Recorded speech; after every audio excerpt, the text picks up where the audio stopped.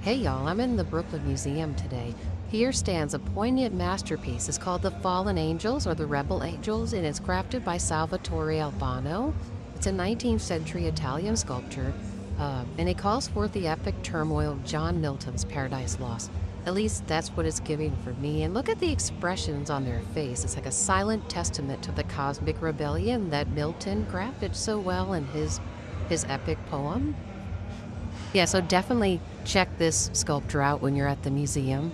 The next time you're there. Oh, and look, there's a guy doing workouts on the balcony of the museum. Oh my God. Art imitates life, or does life imitate art? Yeah, definitely check out this sculpture. It is incredible.